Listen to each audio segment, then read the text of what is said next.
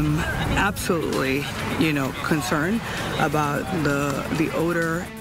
County leaders concerned, neighbors feeling sick, and researchers looking for answers. The smell is lingering in the South Bay with no end in sight.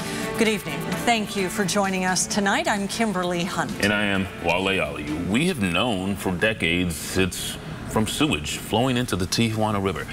But we don't know yet exactly how dangerous it is. This week, ABC 10 News reporter Madison Weil pressed local leaders about what's being done. Today, she went along with researchers to follow through in their search for answers about how bad it really is.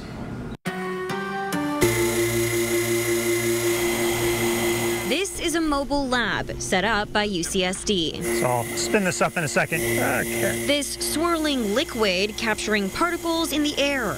And then we take that back to the lab and we can do things like cell counting, virus counting. They've specifically been monitoring levels of hydrogen sulfide, a toxin commonly found in sewage, and other gases detected in the air, contributing to the horrific smell. And sure enough, the levels our measurements have really been lining up with what the community members have been saying. They say that it's extremely strong and pungent, and they smell it.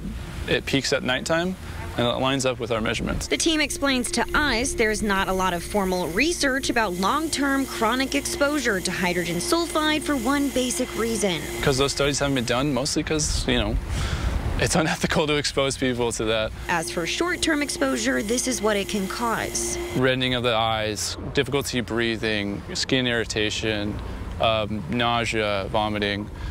And a lot of those are a lot of the symptoms that we hear from community members anecdotally. On Thursday, the San Diego County Air Pollution Control District Board shared they've received nearly 2,000 complaints from the community, many people reporting those symptoms. On Friday, we asked the Air Pollution Control District and our county supervisors what's next. They said they're now working with the South Coast Air Quality Management District and also in talks with the EPA.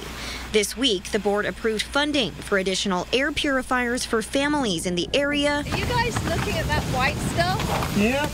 But acknowledged it's a temporary solution to a problem that needs addressing urgently at its root. We're working on it. Madison Weil, ABC 10 News. We got a statement from the EPA within the last 20 minutes. The agency says there is no threat from hydrogen cyanide, but it will work with the county and Air Pollution Control District to conduct further analysis.